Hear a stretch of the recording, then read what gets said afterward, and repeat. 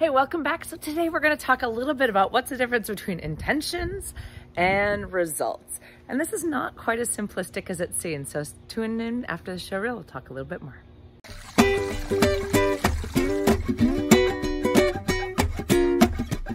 You can't wiggle too much. Okay, so what is intention? Well, we can consider tension as the energy or the process that is going to bring us somewhere. You can think of intention as something that pushes us towards our purpose or our goal, right? Our intention is something that's our own. It's not something we can take from somebody else. Our intention is how do we want to deliver what our goal is and what is our path of getting there. So this can include our values, our morals, our ethics, our desire that sets our intention for something. But the thing is, often we set an intention and we don't get any results. What happens in the process? Well, like most people, we get really excited about things, right? We make promises that we actually intend at the moment to keep. Like when we decide that we're going to go work out or that we're going to eat healthier, we're usually in a certain energy, a certain way of being. We've got some kind of motivation behind us, some desire, some goal that really drives us to make that intention for ourselves. But then maybe something happens and you wake up sluggish, or you have to go to a party and eat some sugar, or something comes along that shifts the energy that we contain in our own body and our own mind, or the emotions that were driving us. And the intention isn't there anymore. The intention is different. The intention has changed. So even though we may have quote unquote good intentions, the drive or the power to go along that line to reach our goal, then what happens is we get this series of broken agreements with ourselves, and we start saying things like, well, I'll try to do that. Or maybe I will. Or if I can, I'll get to it if I can. And we start making excuses.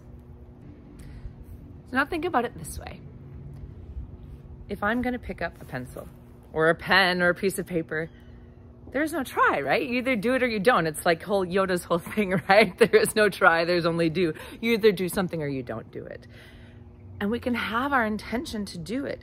And we can even start self-flagellating ourselves about, oh, how bad we are that we didn't do it. We meant to do it, and now you feel guilty.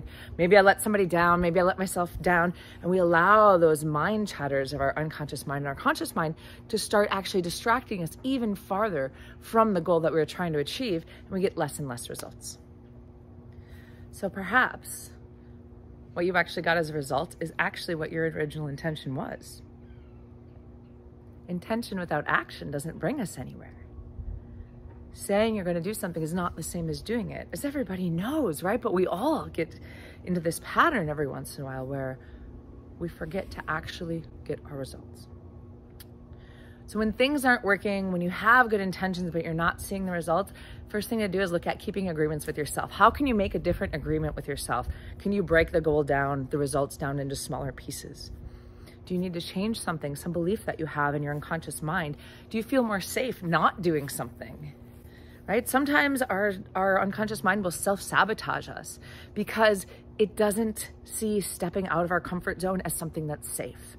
And our unconscious mind at all times, one of its prime directives is to keep us safe.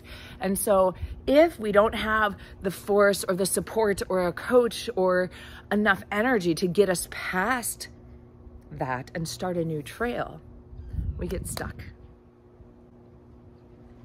Have you ever gotten stuck before? So imagine now actually being able to get the results that you want, actually changing the way that your unconscious mind works and having the support that you need in order to get through it. So that's some of the work that I do with my clients. And if you want to know how to get there, check out some of my other videos, do some hypnosis tracks, start shifting the unconscious mind so you know that you can change your results. And remember, no matter what, you're loved, you're loving, you're lovable. Please subscribe and share, and I will see you next time.